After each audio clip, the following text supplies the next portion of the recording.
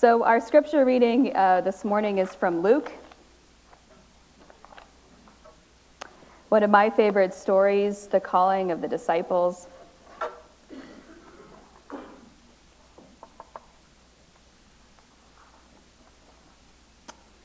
And you can see that it's in your bulletin if you'd like to read along.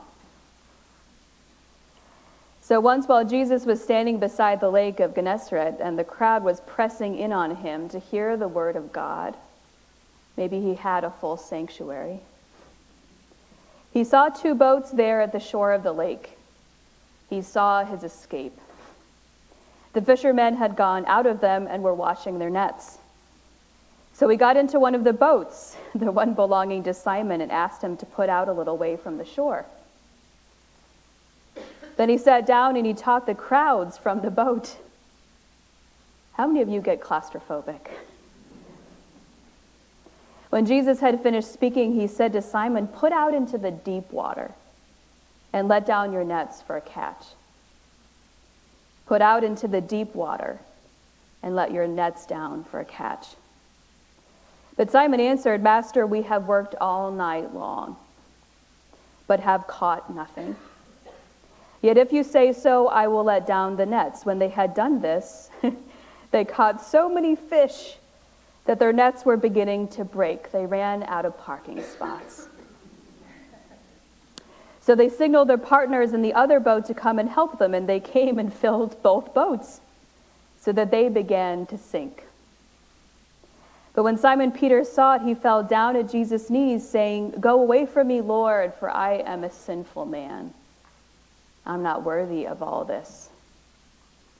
For he and all who were with him were amazed at the catch of fish that they'd taken, and so also were James and John, sons of Zebedee, who were partners with Simon. But Jesus said to Simon, "Do not be afraid. From now on, you will be catching people." Do not be afraid. From now on, you will be catching people. When they had brought their boats to shore, they left everything and followed him. May God add understanding to our words of Scripture. If you would, please pray with me to hear a good word from my words and from the reflections of your hearts. Let us pray.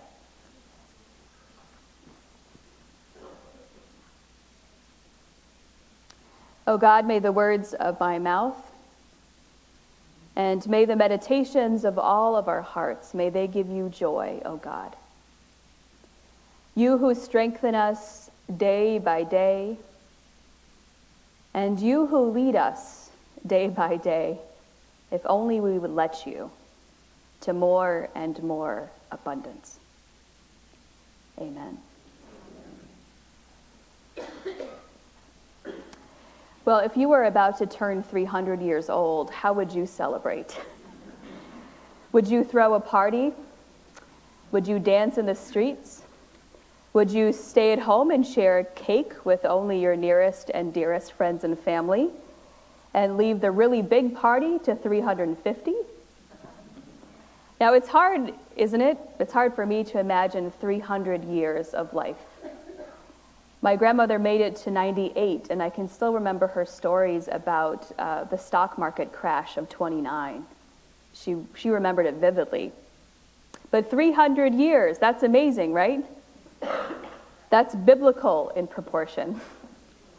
But a 300th birthday is in fact what we could celebrate if we wanted to, because this Friday, the day after Valentine's Day, February 15th, in the year of our Lord, 2019, is our church's 300th birthday. And I have to say, as I look at us, as I look around, I think we make 300 look good. It was, in fact, 300 years ago that a group of people in East Lyme who wanted to go to church closer to home, they were traveling 9 miles. Everyone say, 9 miles? It was 300 years ago on Friday that they didn't want to travel 9 miles anymore. I also learned in my research that in those days, you could make about 6 miles in an hour. That was a pretty good clip. So 9 miles was a big deal. They called their first minister Reverend George Griswold. So this week I've been digging through historical documents, reading old sermons from the 1700s, and let me just say, I think I let you off easy. My sermons are like footnotes compared to those sermons. My goodness, they're so long. And so because this is the Sunday that we set aside in our church year to celebrate our heritage, I've been doing my best to learn what our heritage is, since I'm so new, and maybe what it means. Because this week, we turned 300 years old. So like anyone, this 300-year-old has experienced some highs and some lows. Can you believe that? Some highs and lows. And just like anyone, I noticed in our history that the highs and the lows tend to follow each other. In 1719, the Congregationalists in these parts, to whom I'm related, were tired of traveling 9 miles to the nearest church. And you have to understand in those days that church was everything. It was everything. It was your spiritual community. It was your social network. It included your neighbors, your family, your friends, maybe even your enemies. And so a group started something here, and they got their first minister to stay for his entire career. Is that amazing or what? They converted some of the native people here. Everyone say, yikes, yikes. And they experienced this great upsurge in membership because of the Great Awakening. And then, the first minister died after so many years, and some folks left to form a Baptist church because they didn't want to pay taxes anymore. Can you understand that? And so for a few years, 2 elderly women kept the church afloat. Can you believe that? I can. They found funds to repair the meeting house. They found a pastor for the summer months. And then the Methodist Church came along, and on it goes.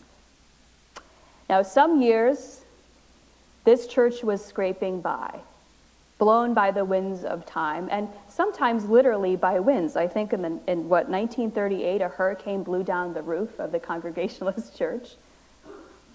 And some years, this church was booming, surging with new people who had come to work in the granite industry. Is that right? Or the boat yards. This church has been a fire too, burning bright with energy to spare, and this church has been a glowing ember, flying on wings and more than a few prayers. When you have lived a rich and full life for 300 years, you've seen some things. Amen? You've seen a lot of life. You've seen highs and lows, triumphs, disasters. But no church exists, survives, and even thrives for 300 years without one quality. One quality. Now, you're 300 years old, so you have lots of patience. I'm going to wait to tell you what that one quality is. So when Jesus was standing by the lake at Gennesaret with the crowd pressing in on him, waiting to hear whatever words were coming out of his mouth, I wonder if he was overwhelmed. Sometimes I wonder if Jesus was an introvert. What do you think? Yeah, he might have been. He went away to pray by himself quite a bit, especially when all these people were coming towards him. So maybe he was overwhelmed. He wanted a break from the eager expectations of the crowds and the jostling, and what do you know? There in front of him are 2 empty boats. The fishermen were out mending their nets, and Jesus saw an opportunity. He's kind of brazen sometimes. He just jumped into this boat that he didn't know belonged to who. So he jumped into Simon's boat, and then apparently asked him to row out further into the lake away from the shore, and Peter did it. Peter did it. I don't know why he did it, but Peter did. And then Peter did the next thing that Jesus asked him to do. He rowed out into this deep water, the very water, the spots that they had no luck in before. My grandfather was a fisherman and was highly superstitious, right? About different weather patterns and everything. I mean, this is a whole thing, right? So Peter knows there's no fish here in this spot. No fish. But he did it anyway. He put down his nets. He had no hope it would work, but he did it anyway. And then what happened? All of a sudden, there's all this fish. So many fish coming from every direction, practically springing onto the boat. Can you imagine this? So many fish so fast that the nets began to stretch and then tear and then break. Peter is terrified. And who can blame him? Would you be scared as your boat started to sink? There's a lot to be afraid of. And then Jesus said something that changed his life forever. Now, which kinds of words change your life forever? I love you. Does that change your life? It can. She's gone now. That can change your life. You're going to be a parent. Does that change your life? Jesus says to Simon, do not be afraid. From now on, you'll be catching people. It isn't just the highs and the lows of faith that bring churches together, that make them survive and thrive. It's that one word. It's faith. Can you say that with me? Faith. And it's a specific kind of faith when you make it to your 300th birthday. It's faith that there might be a beginning inside of an end. That there might be a beginning inside of an end.